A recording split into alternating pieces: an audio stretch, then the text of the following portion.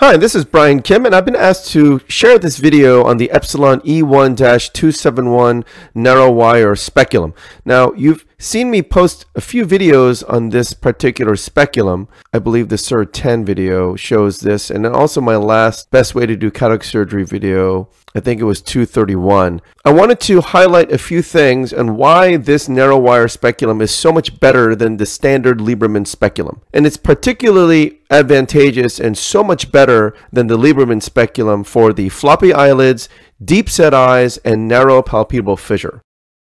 Now right here I'm using a standard Lieberman speculum, and you can see here this patient has floppy eyelid syndrome, and you can see the opening of the lid is very restricted. And that's because the Lieberman style speculum has a wider blade. And because it's wider, it doesn't allow more opening in the palpebral fissure. And so because of, again, the Lieberman speculum is wide, this patient has floppy eyelids, and you have this rectangular opening to the lid. And because of its rectangular configuration, there's limited access to the superior and inferior limbus, and that's the area that we work on when we put our paracentesis incision, and that's a very important real estate for us to be able to do cataract surgery. And so this is the E1-271 speculum. It is a narrow wire speculum compared to the Lieberman. You can see the narrow blade.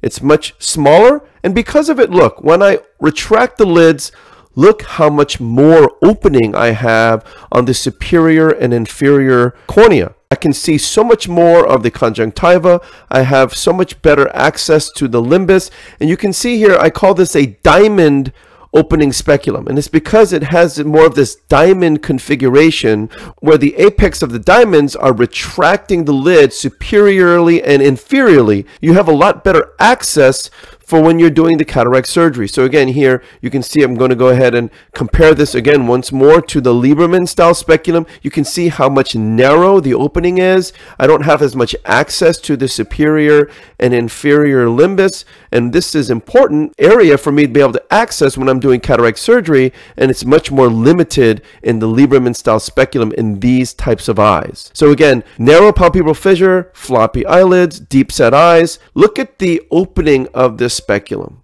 Because of the diamond-shaped opening of the speculum, meaning the apex of the diamond is retracting superior and inferior, you have much more access for the surgery. You have much more access to the conjunctiva.